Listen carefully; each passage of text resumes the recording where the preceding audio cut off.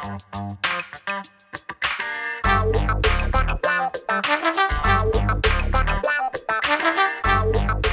guys, Montel here, and welcome to this edition of Let's Be Blunt. You know, my guest today is a queer multimedia artist working in the mediums of painting, sculpture, photography, modeling, and home decor. Her 60s psychedelic-inspired work showcase the beauty, freedom, and diversity she considers essential to establishing equity in the cannabis space and beyond. Her portfolio and commissions highlight her ability to adapt to different styles and aesthetics across spectrums of gender and sexuality, while merging the cultures of cannabis and art. Emily Eizen, thank you so much for joining us today on Let's Be Blunt with Montel. Thank you so much for having me. This is like a huge honor, and I'm just really happy to be here. Well, we're honored to have you with us. Tell us a little bit about your background. Where did you grow up, and when did you know you wanted to be a professional artist? So I grew up in Southern California in a little beach town called Manhattan Beach. And basically, I didn't know I wanted to be a professional artist until it kind of happened. I was really in the mindset that I was going to Washington, D.C. to be an activist. I was just super into all kinds of activism when I was in high school. I started a feminist union at my, high school when being a feminist wasn't cool. So I've just been doing this a long time, but I didn't really know I was going to be an artist until that Washington, D.C. dream didn't really work out for me, but it led me to this, which is much better for who I am now. And wait, how did that dream not working out lead you to a professional art career? Okay, so basically I went to D.C. for college for political science, and then about a year into it, I just completely there was a total lack of creativity around me. It was very much just that Capitol Hill attitude, very cutthroat, very conservative. And what school were you going to? Shall not be named. Okay. All right. Yeah. All right. But but it was just a very prestigious school in Washington, D.C. That's what it was. Gotcha. Okay. But that's actually, I'm very grateful because that's where I found cannabis. And my best friend, actually, my roommate, she was the one that was come in the bathroom and smoke this with me. So I was like, okay. And then I tried it. And then that's when I really reconnected to the creativity I had growing up. It was just kind of a passion. I've always done art. I've been shooting photography since I was 14 and discovered film photography. But I didn't know that it was going to be a career until I moved back home to Los Angeles and kind of just was what do I do now? The only thing I was passionate about is cannabis and art. So that's when I became a bud tender. And to make a very long story short, I started as a bud tender at a bunch of different shops. This was pre-recreational and pre-legalization. So things were still very They were still medical. That was when it was medical. Yeah, that was medical, but it was still very sketchy, in terms of you could go to work and then it would get raided and then, you would get arrested. So it was it's pretty scary. I had to convince my parents that it was going to be okay. But yeah, well, let's talk a little, that's right there. Slow down for a second. Let's talk a little bit more about that bud tender experience. Before that, you're a user yourself. Did you try to educate yourself? Did you try to study as much as you could about cannabis so that you were giving out information to people that was correct or appropriate information? Talk to me about your experience as a bud tender. So when I was a bud tender, that's what really introduced me to how this plant is so much of a miracle for so many people. And that's when I really learned a lot about the different strains of cannabis, different forms that people use it in their lives, whether it's an ailment or just anxiety or depression or whatever they're used for. There's so many people that came in for so many different things. So me obviously wanting to give accurate information would kind of use these people as case studies and ask them a lot of questions how does this work for you? So maybe the next person that comes in with that same issue, I could, recommend what worked for somebody else. And it's really just about connecting with people on that personal level. And if you're passionate about the plant and you're a real user, which I definitely was, I think it kind of just comes naturally to want to help people and want to turn people on to this amazing plant, At the same time that it was groundbreaking learning experience for you. You had some negatives that you encountered as a bud tender, right? Let's talk a little bit about that, because this is also part of the bigger conversation about, inclusiveness in this industry. Definitely.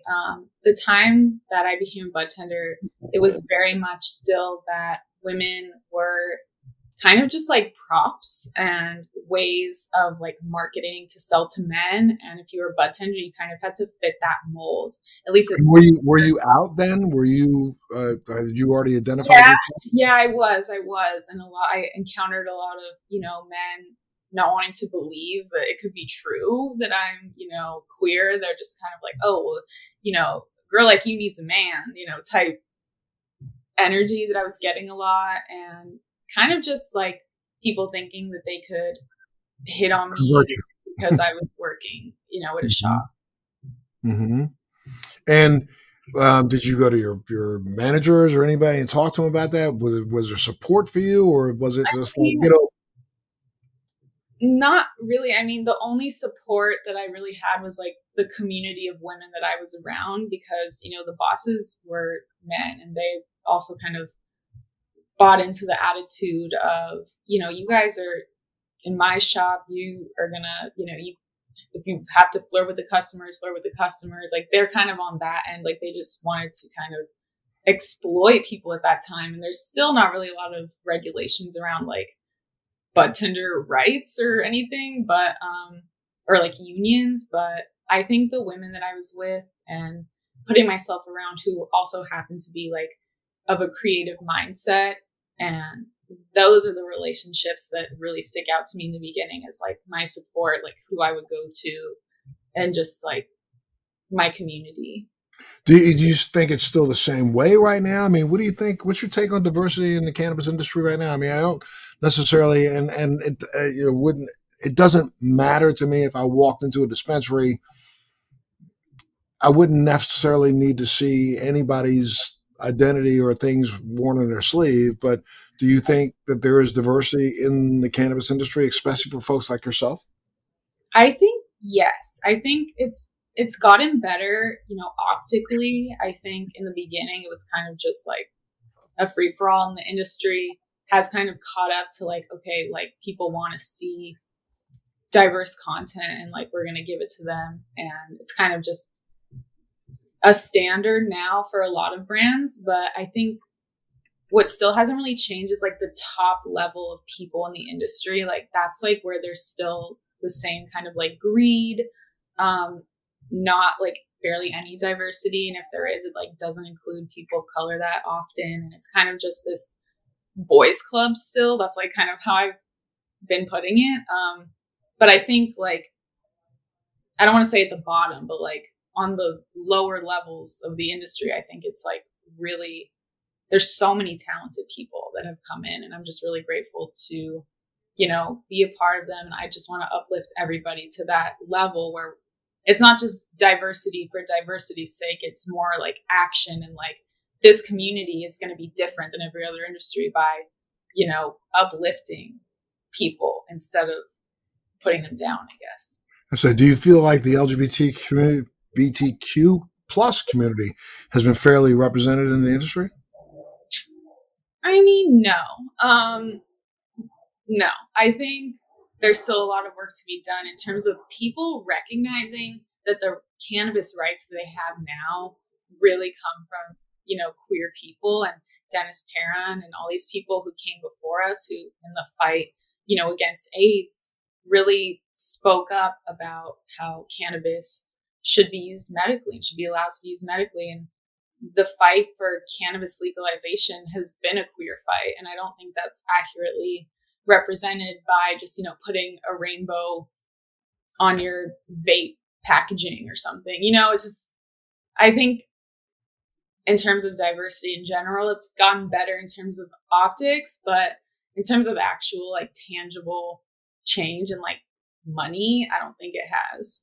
And I guess you would feel the same way about women in the industry, because we do know that women in an ownership or a leadership position represent probably, I think it's less than 5% of the people in the entire community. See, I think, oh, sorry. No, go ahead. Go ahead. Yeah, I mean, I think it's better. I want to always say that it's better because I don't think we're at the same place we were, for better or for worse. I think things have progressed socially, maybe, but, in terms of corporate data, I don't think things have changed very much. Gotcha. Now, when did you start? What prompted you to shift? I mean, you were always into art, you were always into photography, but what made you say, there's something I could do for this industry? Yeah, I mean, I honestly say I got into it at like the perfect time. It was right before this big boom of legalization and brands wanting to have actual, marketing materials and things like that. But basically, almost every like Instagram or marketing for dispensaries at the time, or cannabis brands in general, were just so lacking in like beauty. And like I was saying, it was usually just a girl like in a bikini, like, posing, which I'm not hating on, but it's like it was for the male gaze, like almost 100%. But I kind of was just like, I have, the creativity to like make beautiful imagery, and so basically how like the actual story started was I was a bud tender, and my manager at the time, who happened to be another queer woman, was like, hey, do you want to be the social media manager and content creator for our store? So I was like, yeah. So I went from being a bud tender to just going in and shooting photography like every day of like different products. There was like a little grow room in the back. So I would always just be like plucking cannabis leaves and, just creating these beautiful compositions with the product and like lifestyle imagery.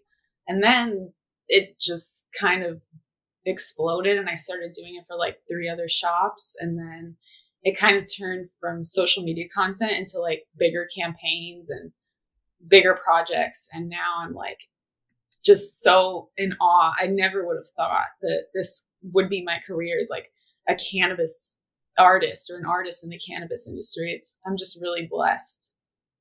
That's really incredible. And now, do you have your own business, your own company that represents multiple different dispensaries, or represents different products? Are you like a marketing? I would say I would describe myself as more just like a creative freelance artist. And everything's just under, my name, my studio, Emily Eizen. If people were looking for, where would they go? EmilyEizen.com. Okay. And what's is important to you to convey in your work besides diversity? Right. Like, as I mentioned before, when there wasn't any diversity, diversity was great. And now there is a baseline of diversity in the industry. I think we have to take it beyond diversity and, into action and into tangible financial opportunities for people who aren't represented in this industry. So what I, aim to do with my work, at least in the cannabis industry, any industry, to be honest, is to bring in people that, I see, I spend my time with, that are deserving and just have so much to offer this space, and I think for me, my next step is really just kind of staying behind the camera a lot, and using my lens to showcase the people that I, want to see in the industry and in the world, that have something real to say. Well, tell me a little bit about some of the latest projects you've been working on. So I have been getting into more editorial photography. I've been featured in many print publications so far, and that's kind of like been the next step for me. Like, even beyond cannabis, I just want to pursue editorial photography as, a main career. But I think I can't say right now what it is, but I am coming out with my first magazine cover with a very iconic classic cannabis duo, and it will be on stands in February. So everyone keep an eye out for it. And that was like the high, I think, of my career so far, is being able to shoot cannabis legends for like a magazine cover. And what inspired you to carry this kind of 60s theme throughout your work? It's honestly just my style. I think even since I was young, I always just loved the aesthetic of like the 60s and 70s, and just really admire the glamour that that era brought. And I mean, I like to showcase the current cannabis user and current cannabis culture and put it in the context of like this love, you know, peace and love era that, and also civil, you know, change of the 60s. And really that's like the beginning of like this cannabis culture, you know, and I think it kind of goes along with the counterculture. I like to evoke those images in my work. Wow. Now, if people, again, wanted to just see some representation of what you do, would they go up on that website you said, EmilyEizen.com? Yeah, EmilyEizen.com. And my Instagram is at Emily Eizen also. And that's just basically my portfolio. Everything's pretty much on Instagram. Sure. And you know, having been in this business now for how long have you been doing this? Maybe what, last 5 years or so? Yeah. You I'm sorry, I chuckled when you said when I was young, but you're pretty young right now, dear, right? Yeah. Right. Yeah. Yeah. But if you had to put a crystal ball on, I mean, are you doing anything that you think right now could help move this industry forward in a sense of getting us closer to legalization? Or put your crystal ball on. What do you think is going to happen in the next year, 2 years, maybe even 5 years when it comes to the industry? I mean, I definitely think national legalization like has to happen, and before any industry can advance, you know, to legalization, I think before we even think about like profiting off of it, like we need to free all the cannabis prisoners and like set up roads so that they can like be at the forefront of this industry, because I just think it's so unfair. And that's what really needs to change for everything. So I hope that, you know, by some of the projects that I do to raise awareness for cannabis, you know, people who are incarcerated for cannabis. I've done 2 different campaigns now, one with Corvain Cooper, who was in life, who was in prison for life for cannabis and was pardoned and started his own cannabis enterprise. So I think just highlighting stories of people like that. I did another campaign with House of Wise, a CBD company, to help the family of this veteran who was incarcerated for cannabis, and now they're trying to rebuild their life. So just more projects like that, more awareness towards the social justice aspect of it. And then I think once that's kind of addressed like on a national level, then it's going to be booming and it's going to be as common as alcohol. Yeah, it's interesting. I mean, just to hear you talk, have you been involved with the Last Prison Project? Yes, I have. That was the campaign with Sean and Ebony Worsley, which was the veteran and his partner. They, House of Wise, partnered with Last Prisoner Project. So all the profits from that product went to Last Prisoner Project, who then gave it to the Worsleys. Well, I mean, it seems to me like it would be interesting to even put together a book with just the faces. You go in and shoot the faces of people all over the country, and wow, put them for nonviolent cannabis possession charges, and just have a book that had maybe 100 faces in it that people could look at and see the diversity among those who have been arrested. Oh my gosh, I might just take that idea and run with it. You know? Right. You got to. Dude, I got your co-sign on that, and I'm just gonna do it because that's for you. You got my permission. I'm sorry, it wasn't my idea. I stole that idea out of your head. Okay. Well, okay. I'm here for it. I'm giving it back to you. While you were talking, I could just honestly see someone who's got an eye like you have for aesthetics that, you know, unfortunately, you know, because we only show well, one of the problems is the fact that in the last 80 years in the United States, 75% of the people arrested for nonviolent cannabis crimes have been people of color. So the presentation to the world is one of people of color. And so Right. therefore, a lot of people don't give a damn, you know what I mean, to be honest with you. But I mean, I would think a person like you who could go out and take pictures of people as diverse as they could look and then package them together. Right. I just want to amplify like those Right. voices and those stories and use whatever platform I have to like get people, who look like me to understand that there's like modern slavery in this country, in the, prison industrial complex, and it's unfair and it needs to change like now, like yesterday.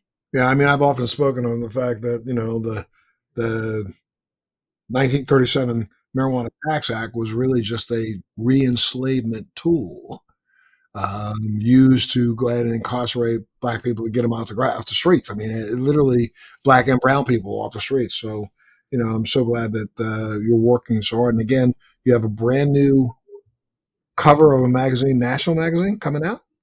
Yeah, it's actually with Leaf magazine. I can say the magazine, Leaf magazine, and it will be on stands and in dispensaries and online February 1st, I believe. So, Emily, I mean, do you consider yourself Generation X? What do you, we got so many terms these days, I can't keep up. So, what are you?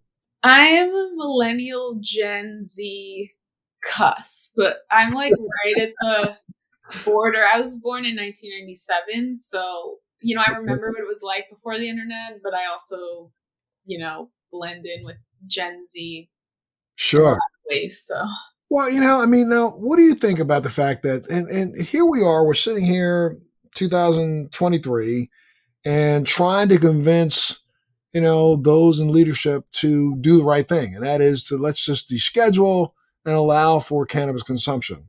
There's a lot of people in your generation who are consumers. They've literally made the right choice. They made a choice to turn away from alcohol and turn towards cannabis. Yet they are silent. You know what I mean? They don't step up to the plate as much as I think they should. What do you have to say to them about to convince them that become more involved, be a little bit more active, so that we can finally break the stigma and let this cannabis out of the fence?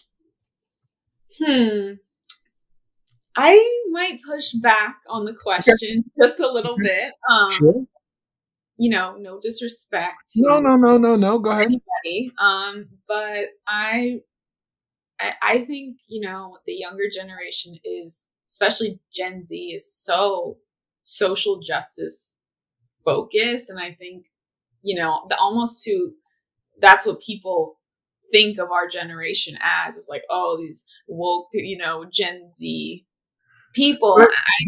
I think it's more maybe your generation who hasn't moved the ball and who are in the positions of power and have been for, decades. You got it. You got to now. I'm not going to push back. I'm just going to let's talk about that.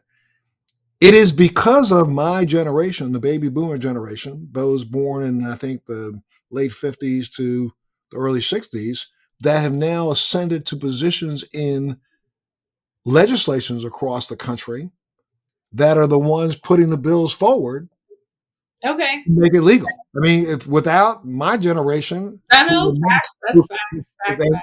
and who remembers sneaking a joint under the bleachers and hiding it. Right. Now they're sitting here successful. And they go, well, it didn't really stop me. So they're the ones who were actually putting the legislation forward.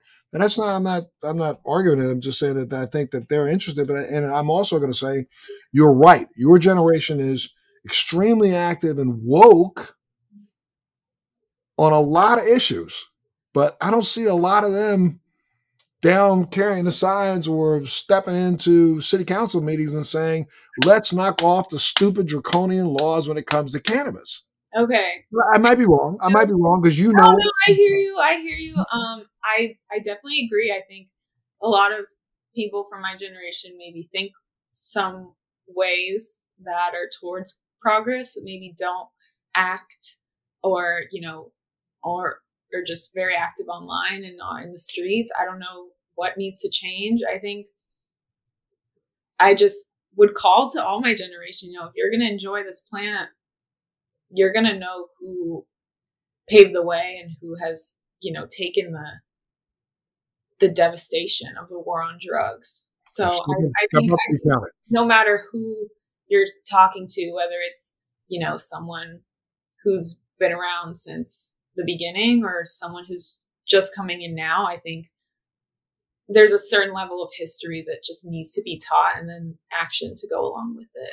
Yeah, I just think that we just got to get people to start, with as much, we have 38 states in the District of Columbia that have passed some form of legislation to allow for cannabis. It's like, I think right now, I'm just, your generation, my generation, everybody in between, I think needs to step up to the plate, be counted, stop acting like we know that in the year 2021, $25 billion worth of cannabis was sold in the legal market across the country. That's more than the amount of milk sold in grocery stores. That's more than energy drinks across the board. Yet, you look at the news or you watch what's going on, you don't see a lot of activism out here. This is not going to continue to progress unless we all come together and say, yes, I smoked yesterday, and damn it, I don't care what you think about it. But, period. So I don't know. But I appreciate that. I appreciate your point. Yeah, I think, every generation is a beneficiary of this plant. And I think the division between, the generations needs to just come together, because with both of the power of the people and the power of the, Gen Xers or boomers or whatever you want to say, empower the older generation mixed with this, grassroots energy that Gen Z has. I think if that came together, knock it out the park. Unstoppable. Yeah. I agree with you. Well, look, I wish you so much good luck and success in what you're doing, and I'll be looking for your works. Thank you so much. And I would love to shoot you one day. So sure, we'll make that happen. Make it happen. Okay, for sure. Are you in California primarily? Yes. All right. Well, I'm coming out. I'll tell you how this ball is moving, and I get to see it in different ways. And I have products in the marketplace up in Massachusetts. I'm getting ready to have products in the marketplace in Georgia and several other states. So I get to see cannabis from different perspectives. We think that the South is going to be so conservative, but the South, has been one of our leaders in cannabis for a long time. People don't know that. There was something that was called Cornbread Mafia out of Kentucky back in the early 60s, mid 60s. That was probably responsible for the majority of cannabis sold in America. Most people think it was Humboldt County in Northern California. No. Wow. Kentucky was one of the biggest growers of cannabis back in the 60s and distributors of cannabis around the country. So getting a chance to look at it from different perspectives, I'm going to be speaking next month at, a major conference on brain science and neurology. And I've been asked to address some of the issues of cannabis there. And I'm like, wow. So finally, it's at least acceptable to talk about. And so when I'm in California, I'll make sure we reach out. Maybe if you want to shoot, maybe we'll do something while I'm there. I would love that. And, thank you for all the work that you do personally to advance the cause. And you are very inspiring. And it's just so great to have a chance to connect with you. So thank you. Really nice to meet you too. You take care of yourself. You stay well. And I'm going to make sure that everybody give out their website one more time. EmilyEizen.com. EmilyEizen.com. You can go up there and see some of Emily's work and see how she literally is painting a new face to the entire cannabis industry. Wow. I like that. I'm going to steal that too. You got that, girlfriend. I'll keep giving you, I'll throw you 1 million of them, okay? Okay. Thank you. So super. No, I'm glad. I'm so glad that you're here. Please keep us in mind if you have new projects that are going up or coming about that you want to talk about. You always have a home here. Oh, thank you. Thank you so much. Absolutely, for sure. And make sure you keep tuning in to Let's Be Blunt with Montel.